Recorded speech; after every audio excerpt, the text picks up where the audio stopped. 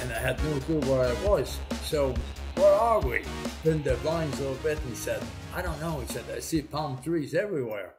You told me a story once which had me howling, and in the old days, like I said, the guys would have beer in the dressing room afterwards, and it was a one big party. You'd leave practice. I've talked to a number of players, not talking specifically about you, but practice, and then they'd go out and to a bar and have a few pops and talk about that and talk stories and then get ready for the game in a day or two. But you told me about a road trip to the West Coast one time in your drinking days that had me in stitches and amazed. So, and it would never be able to happen today with cameras and Twitter and all that stuff. But do you remember the story? Oh, yeah. Yeah. Well, first of all, we're talking about drinking, guys.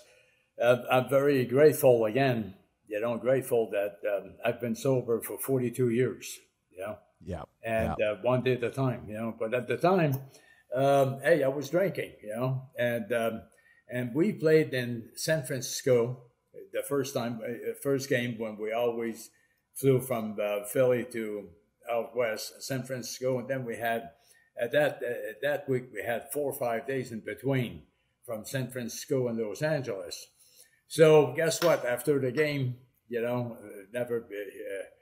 the day of the game or whatever, but after the game, then we went out and we had fun and we partied and the whole bit. And finally, the story goes, I woke up and we had 2 double beds in the room.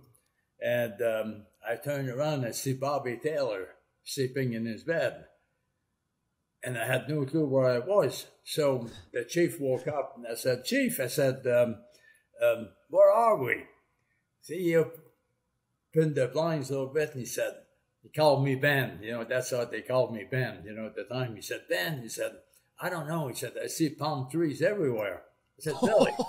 So we made a phone call downstairs and asked them where we were. They said, you're in Hawaii, sir. So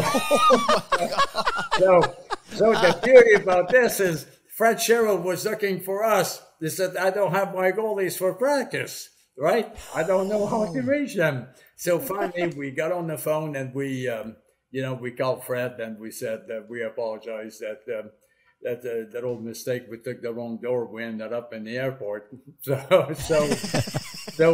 we flew back, and you know what you said earlier, Brian, which is so true, everything was quiet and nobody got hurt, and we went on, practice hard, and realized the mistake we made, but it was people, the guys laughed at it, and then we went on and played the next game, and everything was fine.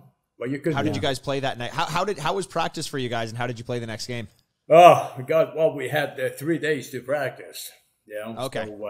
So you can get yourself back in shape. I've had hangovers that have lasted 4 or 5 days, so I don't know that. Now, I mean, it's fun to joke about that stuff. We've all had those moments in our past, but not to make too much light of the situation. Because Bernie, you mentioned that you've been sober now for 42 years, one day at a time, as you mentioned, and you've actually done quite a bit of work in terms of spreading your philosophy and your life advice in this department. You actually have 2 books that are out there. One is Bernie Parent Unmasked, which I believe is more about your life story and your playing career. But more recently, a book has come out called Journey Through Risk and Fear, written by Michelle Paeva, Dean Smith, and yourself. And it seems to be like some of your life philosophies and maybe some advice to help people who may find themselves going down a path like yours. We sell for sports marketing memorabilia, signed product and all that, but for a lot of people, it is something different. What was that process like, writing that book, and what ultimately made you decide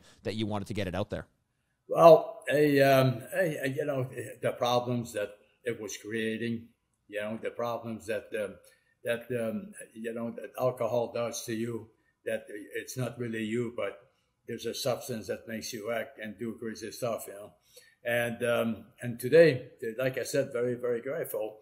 And I'm involved, with the program to help North Star substance abuse, and we help thousands of people to get back and it's a disease that you don't cure, you just arrest. It's very important to understand this.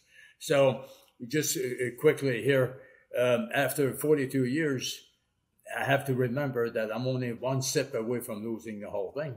That's scary. That's fair. You know? So people, places, and things are very, very important for me. Now, what was that process like writing that book? Did you find it difficult to kind of relive some of those moments, or did you find it sort of healing to be able to reappropriate them in your brain and then express them in order to help other people?